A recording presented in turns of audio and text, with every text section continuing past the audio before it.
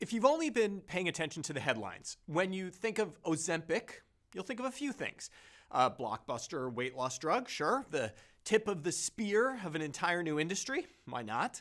A drug so popular the people it was invented for, those with diabetes, can't even get it.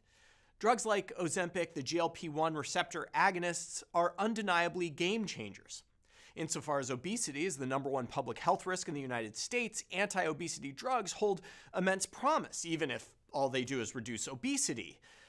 But if you've been looking a bit deeper than the headline-grabbing stories, if you've been reading some of the case reports or, listening to your patients, you'll start to wonder if Ozempic isn't doing something more. In 2023, an article in Scientific Reports presented data suggesting people on Ozempic might be reducing their alcohol intake, not just their total calories. A 2024 article in Molecular Psychiatry found that the drug might positively impact cannabis use disorder.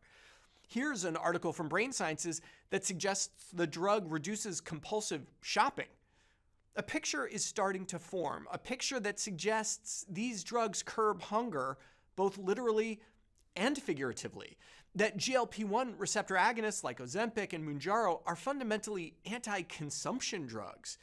And in a society that some would argue is plagued by overconsumption, well, these drugs might be just what the doctor ordered. If only they could stop people from smoking. Oh, wait, they can.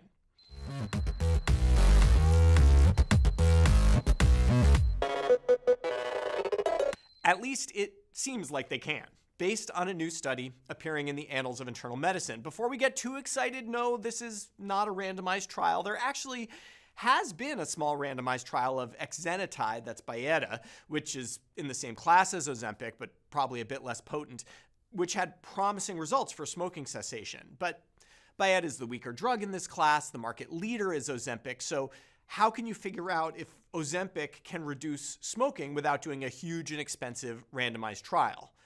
You can do what Nora Volkow and colleagues from the National Institute on Drug Abuse did. You can do a target trial emulation study. A target trial emulation study is more or less what it sounds like. First, you decide what your dream randomized controlled trial would be. You plan it all out in great detail. You define the population you would recruit with all the relevant inclusion and exclusion criteria. You define the intervention and the control, and you define the outcome. But you don't actually do the trial. I mean, you could if someone would lend you $10 to $50 million, but assuming you don't have that lying around, you do the next best thing, which is to dig into a medical record database to find all the people who would be eligible for your imaginary trial, and you analyze them. In the case of the Annals paper, the authors define 7 target trials: Ozempic versus insulin, Ozempic versus metformin, Ozempic versus DPP-4 inhibitors, Ozempic versus SGLT2 inhibitors, Ozempic versus sulfonylureas, Ozempic versus thiazolidine diones, and finally, Ozempic versus other GLP-1 receptor agonists. None of these trials are happening in the short term. The authors wanted to study the effect of Ozempic on smoking among people with diabetes. That's why all those comparator agents are anti-diabetic drugs. They figured out the folks were smoking based on having a medical record diagnosis of tobacco use disorder before they started one of the drugs of interest. This code is fairly specific. If a patient has it, you can be pretty sure they're probably smoking, but not very sensitive. Not every smoker has this code. This is an age-old limitation of using electronic health record data instead of, asking patients, but it's part of the trade-off for not having to spend $50 million. After applying all those inclusion and exclusion criteria, they have a defined population of people who could be in their dream trial. And, as luck would have it, some of those people really did get treated with Ozempic, and some really did get treated with those other agents. Although the decisions about what to treat them with were not randomized, the authors account for this confounding by indication using propensity score matching. You can find a little explainer on propensity score matching from an earlier column here.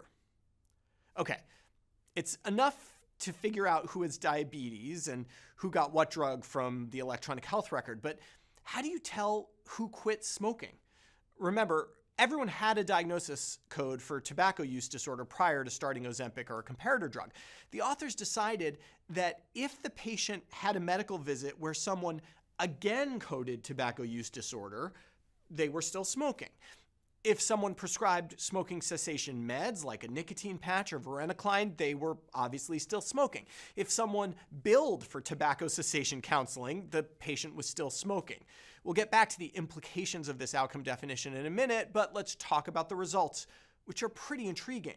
When Ozempic is compared to insulin among diabetic smokers, those on Ozempic are about 30% more likely to quit smoking. They're about 18% more likely to quit smoking than those who took metformin. They're even slightly more likely to quit smoking than those on other GLP-1 receptor antagonists, though I should note that Mounjaro, which is probably the more potent GLP-1 drug in terms of weight loss, was not among the comparators. This is pretty impressive for a drug that, was not designed to be a smoking cessation drug, and it speaks to this emerging idea that these drugs do more than curb appetite by slowing down gastric emptying or something. They work in the brain, modulating some of the reward circuitry that keeps us locked into our bad habits. There are, of course, some caveats. As I pointed out, this study captured the idea of still smoking through the use of administrative codes in the electronic health record and things like prescription of smoking cessation aids. You could see similar results to what was shown here if taking Ozempic just makes you less likely to address your smoking at all. Maybe you shut down the doctor before they even talk about it with you, or you have too much to discuss during these visits to even get on to the subject of smoking. You could also see results like this if people taking Ozempic had fewer visits overall, but the authors showed that that at least was not the case. And I'm inclined to believe this effect is real simply because we keep seeing signals like this from multiple sources.